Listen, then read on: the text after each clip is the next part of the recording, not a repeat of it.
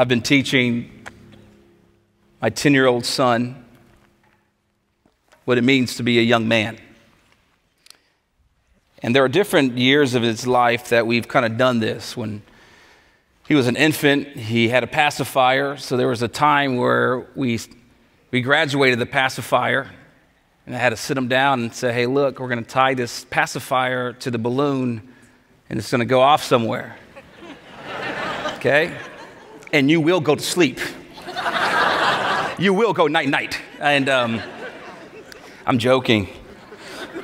And it helps him to understand we're moving from the infant stage to a toddler stage. So he's a toddler. Then I recognize, he's in the 4th or 5th grade. He's probably hearing a lot of things. So here's what I'm going to do. We're going to take him out to the woods. And no, let me finish the story. We're going to take him out to the woods at a Christian camp. And I'm going to have the talk. So we took him out. My wife's like, isn't he too young? It's like, no, he's not too young. Because what I don't want to happen is the culture to define things in his life that the Bible doesn't define them by. So we're going to put the Bible in his heart before the culture tries to undo this. So we lay down the foundation biblically, and now we're going through this weird season. Here's what I'm teaching my son now. 2 simple things. Son, you're going to have to recognize that life is hard. And nobody can escape pain and suffering in this life. Buddy, you'll go through broken relationships. Son, you'll go through people hurting you. Son, you will hurt people. You'll have pain come on you that you never saw coming. You are not owed anything in this world, son. Nobody's going to feel sorry for you. If you want something, you go get it yourself. I'm trying to teach him how to get this warrior mentality in him. I say, but while life is hard, son, you also must know that God is always good. God is not 98% of the time good. God's not 99.9% of the time good. God is always 100% good. So, son, we have to reconcile these things in life. So here's what I began doing. I thought we can bond over watching movies. Movies that depict an underdog story. Someone who wasn't given anything, had pain, persecution, went through ups and downs, but kept fighting and they were victorious. Don't you guys love those kind of movies? Bless you. So we sat down and we watched the movie Elf. I wanted him to see how Buddy the Elf had a hard time. But Buddy persevered. That's where we started with Elf. Then, last night, he got introduced to Rocky. Now this is where My wife is sick today. She does not know that I introduced him to Rocky. So honey, I got this. Let me do what I do. So we sat down and just he and I, and we looked at a bunch of Rocky clips. And it's just like Rocky and Apollo Creed just, they're going back and forth. Rocky's up, there's up and downs, and there's blood, and there's all this stuff. And I'm like, what do you think, son? He's like, I want to punch somebody. I'm like, no. Hey, I'm not trying to get you to go fight in school. I'm trying to help you to understand that life is hard, but you can persevere and be victorious, okay? That's what I'm trying to help you to understand.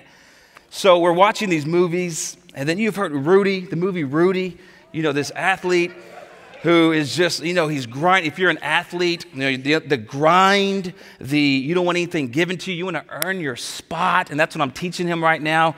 Earn your spot in club baseball. So there's all these great conversations, but in the grand scheme of things, this is silly, but it's doing 2 things. We're bonding together, talking about movies. But at the same time, I really do want to raise up a warrior who understands that although this world is broken, and this world is hard, and you can't escape pain and suffering, that God is still good. I want him to understand. See, Rocky I've seen 1,000 times, and no matter how many times I've seen it, I'll watch the entire 2-hour movie knowing he's going to win at the end, and I will still get emotional throughout the movie. It just has me a certain kind of way. I cry every time in The Notebook, and I know what's coming. I know what's coming. You would think that me knowing how it ends would change how I view the movie. You would think me knowing how this ends would change how it dictates my emotions. Paul today is going to tell us, you're going to face a battle in this world, and it's going to be hard. There's going to be pain and suffering, things you didn't see coming. You will do things you didn't know you were capable of doing. But then Paul says this, while this is a reality and this is the movie of your life, there's good news. I can tell you how this ends. And he says the good news of how this is going to end is this, that you are more than a conqueror. The good news is that while you are fighting, you are not fighting for victory, you are fighting to victory. The score has already been set, the book has already been written, the movie has already been produced. At the end, God and his people win. So what Paul is trying to help his readers understand is there's a fact of life. Life is hard, but God is good. Life is hard, but God is good. So watch this battle that he helps them to see in Romans chapter 8. He begins to ask these rhetorical questions. And these rhetorical questions are the reality of the battle of this life. So in other words, he has given them the battle in life. He's given them a cheat sheet, things that they're walking through. And here's the question that he asks, who shall separate us from the love of God? And he goes through these things. Shall tribulation, a distressed soul, should persecution, so famine, should nakedness, danger, or sword? Should any of these things separate us from the word of God or from the love of God? And so he's telling them, you will go through tough times. You will go through a battle. You will go through tribulations. The battle is real. The battle is real. You have heard, Christians, that God has a plan for your life. And that is true. But you must also know that Satan has a plan for your life too. And there is a real battle, and he wants to come for you. He wants to kill, steal, and destroy you. He wants to discourage you when life is hard. He wants to whisper in your ear that God is not near. He wants to tell you that you will never overcome what you're fighting. He wants to tell you that you will always be a victim. He wants to tell you that God is nowhere near fighting for you. He wants to tell you that God is not listening to your prayers. There is an enemy, and he is real, and he is fighting this battle. But the good news is he's already lost it. All he can do is disrupt us. All he can do is be a thorn in our side. All he can do is whisper lies. And he can do a lot if you let him. But the key is you don't have to let him. You don't have to be a victim to his lies. You don't have to be a victim to him reminding you of your sin. You don't have to be a victim to anything the enemy accuses you of. Because according to my word, it says that now, therefore, anyone in Christ, there is no condemnation. That means there is victory for us. It doesn't mean that we're not held accountable, but it means that we can walk victorious. So what Paul is saying is there will be a battle, and the battle is real. And there are going to be times where you are hurting. And there are going to be times where you're questioning God. And there are going to be times where you are frustrated. And there are going to be times where you're just so discouraged. And there are going to be times where you go through depression. There are going to be times where you have anxiety. There are going to be times where you can barely pay your bills and you're wondering where God is. There are going to be times where you can't find a job and you don't understand because you've been so faithful. There will be times where you are walking this life of loneliness and you are desperately wanting a spouse and there is not one to be found anywhere near you. There will be times where you question God's love and God's plan for your life. That is the reality of the battle. If that was it, that'd be pretty discouraging. But Paul doesn't stop there. He wants to get into their souls. He wants to get close to them to let them know, I understand what you're walking through, and I understand what you're feeling, and I also understand that it's not going to stop. So let me remind you of something while you're fighting in this game of life. Let me give you some encouragement of how this thing ends. I understand that your story is still being written. but God hasn't stopped writing. So let me go ahead and fast forward this and let you know how this movie is going to end and how the book of life is going to end. And here's what he says. Will any of these things keep us from the love of God? A surpassing no. And all these things. So I want you to tie the word all these things. Everything I just said and listed. All these things. Not 99%, not 5 out of 6. All these things that he talks about. All these things, we are more than conquerors. This word conquer in the Greek is Nikeia. It's where we get our word Nike from. Why are you shaking your head? It's just the Greek. That's where we get our word Nike from. I wasn't joking. This word conquer, I think you thought I was lying. I was serious. She's like, he's tripping. No, it's where we get it from. This word conquer is where we get our word Nike from. In the Greek, it's Nikeia, Nike. It means victory. But it's more than just a victory. It's a surpassing victory. It's one that wasn't even a close game. So, right, all these things we are more than. What Paul does is he gives a compound word, which is hypernekia or hupernekia in the Greek. Here's what it means, a surpassing victory.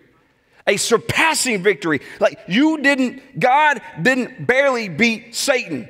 God destroyed Satan. God obliterated Satan. God didn't barely win. God won by a lot. And the battle is already done. It's already set.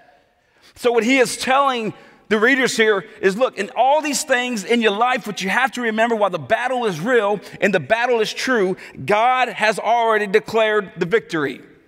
God has already declared the victory. God has already declared the victory. That should change the way you walk and live life. That means that as a child of God, you should not live as a victim. Because children of God, of the Most High, of the Creator, of the victorious are not victims. Children of the Most High God are victors. Does it mean that you won't experience pain? Oh, you will experience. Does it mean that you will not come across illness, cancer, depression, and anxiety? It will come because of fallen world. But it does mean that in the midst of this brokenness, in the midst of this turmoil, in the midst of living in a fallen world because of sin, that you can hold tight to his word and that you know how this thing ends. You may not like the journey, but it doesn't change the destination. So what he's saying is this. You may not like the journey in this place. You may not like the pain. You may not like what comes. This is the journey. But let me tell you something. No one can change the destination because God said, it is done. We are more than conquerors. So we can claim that. Does it make us escape trials? No. It gives us strength and hope in the midst of them. It gives us strength and hope in the midst of them. Surpassing victory. Let me break this down with an Old Testament story. You may have heard the story of David and Goliath. Do you know that Goliath is a result of the Israelites not being obedient to God? And they should have conquered the people group that they never conquered. Therefore, Goliath became a thorn in their side. So here comes Goliath, had the people of Israel terrified of him. He was this big bully. So David comes up. David comes up in 1 Samuel chapter 17. He says, I got this. I fought lions, I fought bears, I fought everything, and my God was with me. I got this. See, David's strength wasn't in himself. David's strength was in his God. So when he said, I got this, God did it once, he can do it again. David comes up in front of the people and says, hey, I can take down this Philistine because he is uncircumcised. I'll explain. Circumcision in the Old Testament meant that you had a covenant with God. If you had a covenant with God, it means you could be confident in God. To have a covenant with God meant that you were covered by God, meant that you were protected by God, that you were strengthened by God, that you were provided by God. It meant that you can sit under his covering and protection. So David had been circumcised. He had a covenant with God, so he had confidence in God. He saw that the Philistine Goliath had no covenant with God. He was not circumcised, so he had no confidence in God. So when David stood and fought Goliath, you know the story, through the stone, Goliath falls down, but here's what he does. He doesn't just let him die. He wants everyone to know that this guy will never revive himself. David gets over Goliath, chops his head off, holds the head up high to say, victory, he is not coming back. This was a foreshadowing of surpassing victory. The Israelites in this whole story is we were the Israelites, scared, had no power to defeat Goliath. David was Jesus, who stepped up on our behalf, had confidence in his Father, took down Satan, and death has lost its sting. And Jesus didn't only barely kill Satan, defeat Satan and sin, but Jesus won with a surpassing victory. This whole picture in the Old Testament is what Jesus would do to the power of sin and death, that death would lose its sting. It is done. It cannot revive itself. So when Paul is saying we are more than conquerors, here's what he's saying. You will still feel it, but it won't have the same power. You will still feel it, but it won't have the same destination. You will still experience, but it cannot take you away from who God says that you are. You are more than a conqueror. At the worst case scenario, your life is taken and you go to heaven. That's what Paul is saying. So you can walk with confidence because it changes absolutely everything. You are more than conqueror. You are more than a conqueror. When I played basketball in high school, I'm just going to be honest, I was a punk. I talked a lot of trash. And I still talk trash today, but I do it in a Christian way now. My mouth just goes, and it just goes, and it goes, and it goes on the basketball court. I've always been that way. And I'd get myself in trouble in basketball games. In high school, I was ejected out of so many games because I would hear what people would say in the stands, and I would literally take a shot, turn back, and find the parent who said it and start talking to them. Or I would go in front of the opposing team's bench. I'd shoot a three, make it, turn back, and start saying, that's why you're sitting on the bench, buddy, keep talking, and I'd run off. I just talked a lot of trash, but I wasn't saved. I wasn't a Christian. And I remember one game, we're winning by a lot. We talk about a surpassing victory. It was a surpassing victory. And the way I was wired, you're up by 100, and it's like 120, and the other team has like 20, and it's probably time to let up. I don't like letting up. I'm like, no, we're the same age. We're going to keep going at this thing. And so I was like, Coach, I don't want to come out. I want to keep playing. I want to get a career high scoring here. I'm going to keep going. And so I'd stay in the game, and I'll never forget, and I'm not kidding. This is a true story. It was the fourth quarter, and we had about 5 minutes left in the game, up by about 100. That's no joke. And my coach kept trying to say something to me, and I was in the middle of still talking to my opposition. The guy guarding me just kept talking trash, and he was getting under my skin. And then the referee had to stop the game, start talking to us both, and then that just really got me charged up even more. So my coach called a timeout because I would not shut up. I just wouldn't stop. And so my coach pulled me aside and said, what are you doing? I was like, he won't stop talking, and I'm going to shut him up. And he was like, look at the score. You've already shut him up. I was like, no, I don't care. He won't shut up. He's like, he's already lost, and you're letting him get under your skin. Look at the score. So I got back in the game, and it changed everything. I was like, you're right. I'm like doing half-court shots, not even looking. Like, it didn't matter. It didn't matter much. And so we got back in. The kids started talking trash to me, and it was awesome. I feel like I grew so much in that moment. I just said, scoreboard. And then he kept going. I was like, buddy, scoreboard, you're down 100. And he kept scoreboard. And when the parents would say, scoreboard, parents, and I'd tell the kids on the back, that was all I said for the rest of the game, for 5 minutes long. The last 5 minutes of that game changed my perspective, changed everything. because I knew that the victory was already on the board. So why am I letting this guy hinder me? Paul is saying, look, Satan will whisper, Satan will try to hinder you. But if you stop and pause long enough, listen to your coach. Scoreboard, it's already done. It's already done. It's already been written. You don't have to let it trip you up because you know how this is going to end.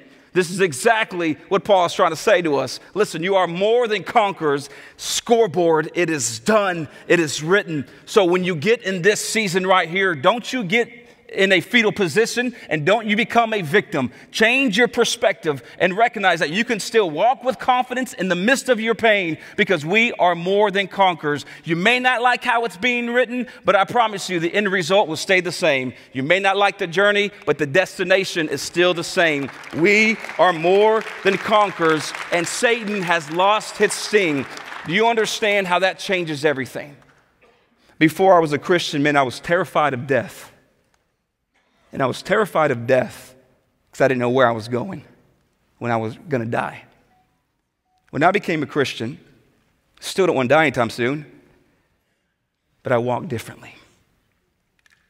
I have a different confidence because I know that worst case scenario, my life is taken, takes me to the best case scenario. I'm before my Father in heaven.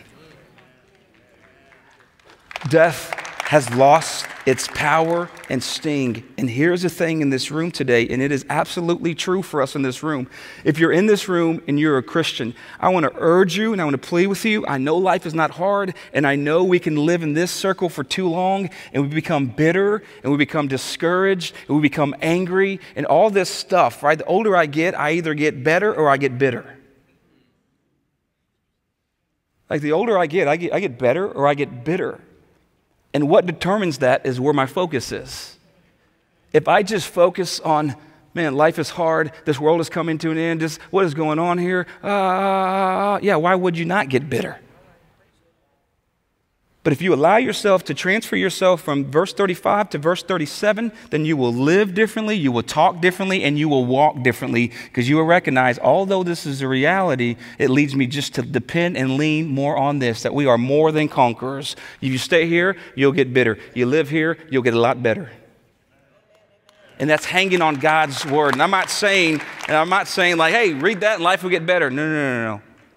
What I am saying is read that, believe it, and you'll walk with a different confidence because you'll remember how this thing ends.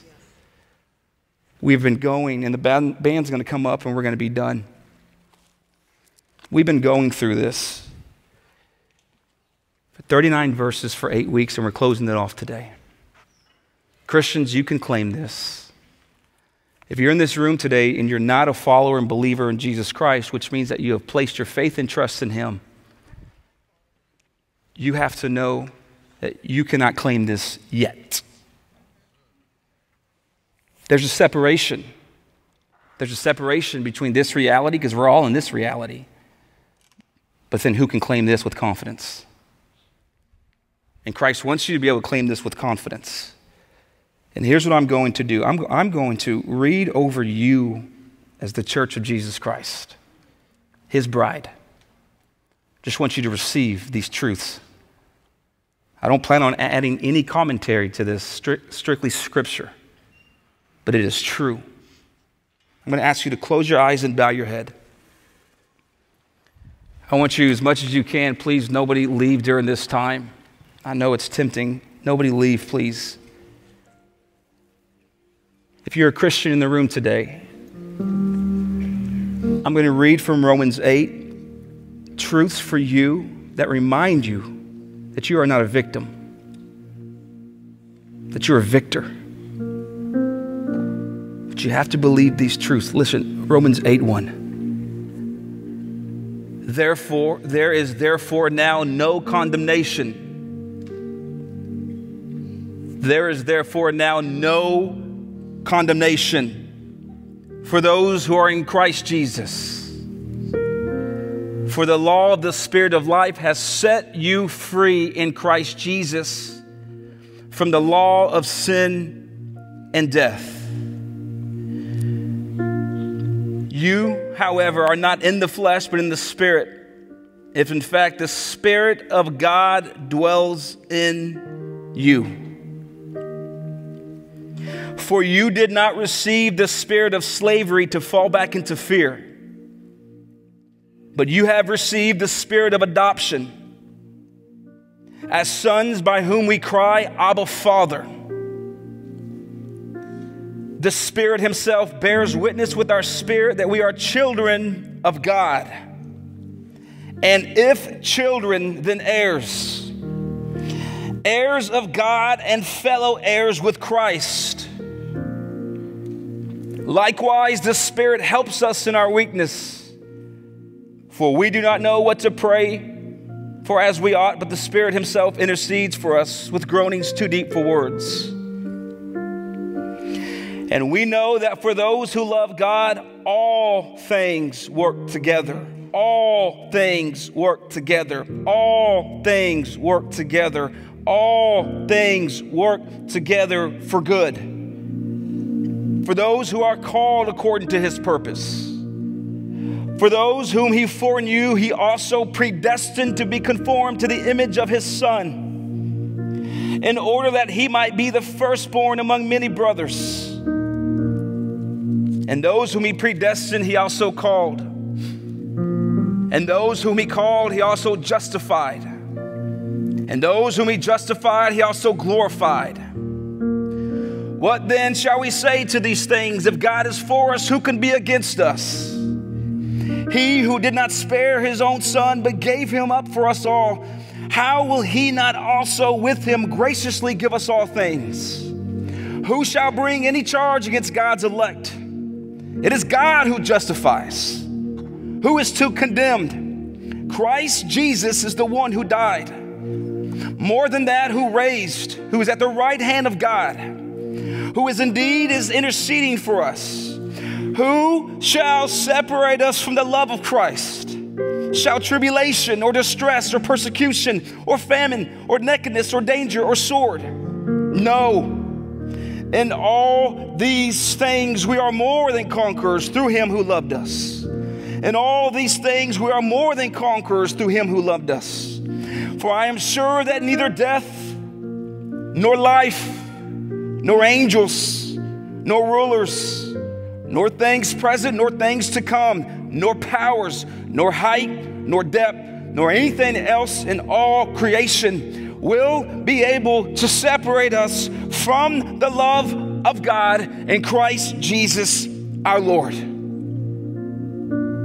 So who can separate us from the love of God? The answer is no one or nothing.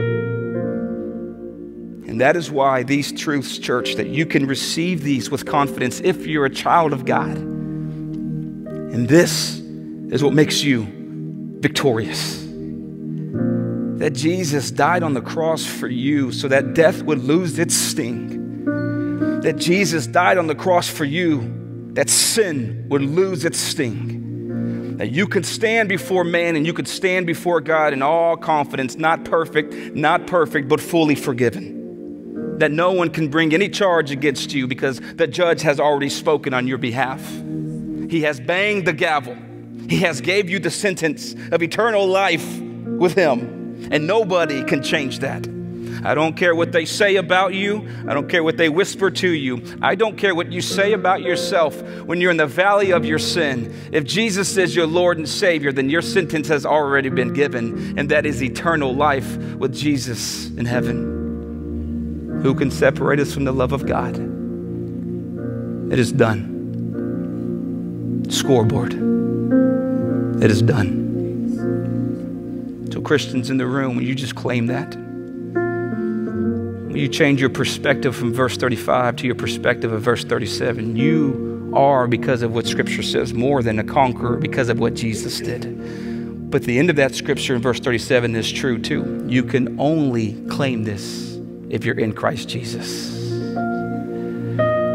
My Lord, you can only claim this if you're in Christ Jesus.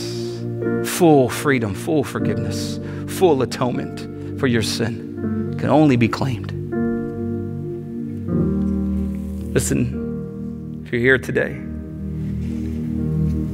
and You find yourself in this verse 35, life, in a battle that you feel like you're not winning. You will never fight the way God can fight. You cannot win a battle without God. My desire for you is to come to a saving knowledge of Jesus Christ so that verse 37 can be a reality for you and you can leave here a victor. The truth is, without Christ, you walked in here a victim. Because of what the stronghold the enemy has on your life, if you do not know Christ, you walked in here a victim. But because of Jesus Christ, you can walk out here a victor. All eyes closed and head bowed, I'm going to ask you, if you're here today and you never surrendered your life to Jesus Christ, and you want to go from a victim of sin, to a victor over sin, it's by saying yes to Jesus.